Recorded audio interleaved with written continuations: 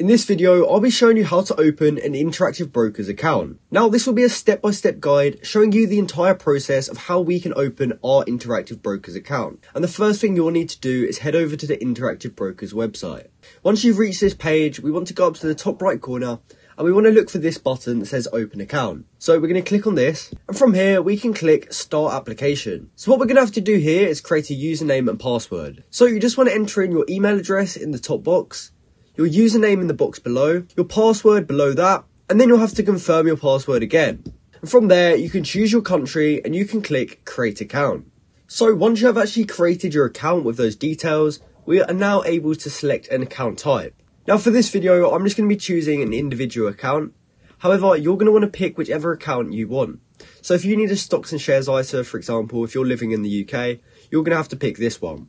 Now, these results may be different for you if you're living in different countries, so you just want to look through this list and you just want to pick an account which you want to open up. However, once you've selected the account that you're trying to open, we can just scroll down a little bit. And from here, we're going to have to answer some of these legal residence questions. So the first one is, do you have a non-domiciled status?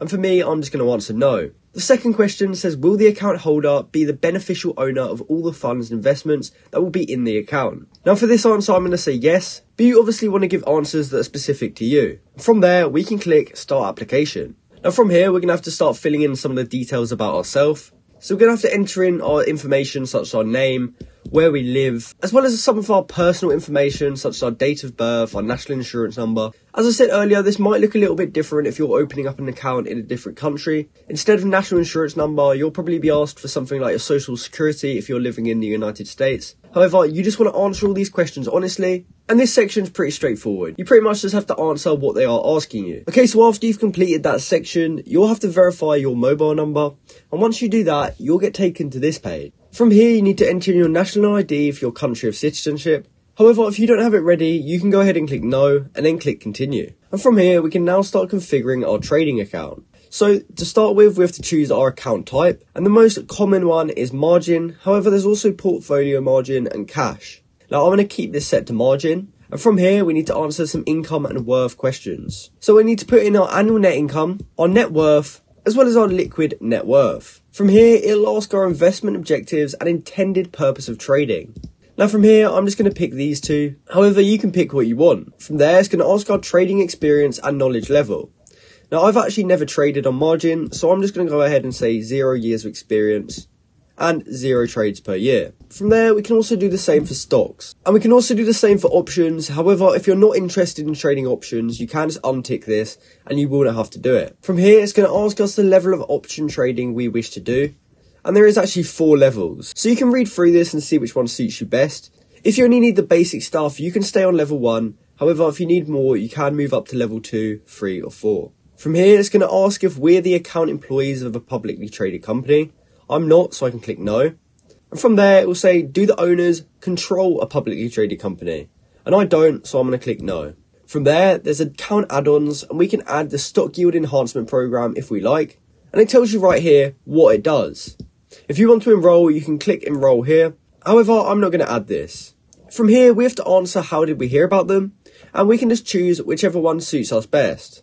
From here, we have to answer some treaty benefit questions, and you have to tick this if you're a resident of a country below within the meaning of the income tax treaty between the United States and whatever country here.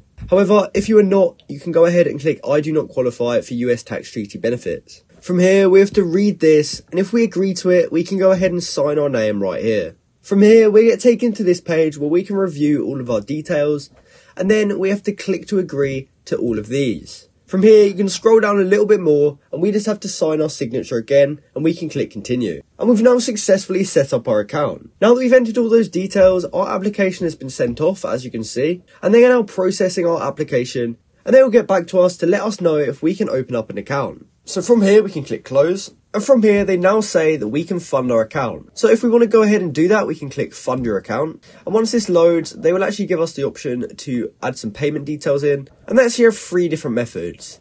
They have a bank transfer, which they say is the fastest. There's a transfer from your Wise balance, which is fast. And they also allow you to transfer securities. So you can choose whichever one you find easiest. Once you have your account funded, that means that once your account is fully open, you will now have money in it and you'll be ready to trade on Interactive Brokers.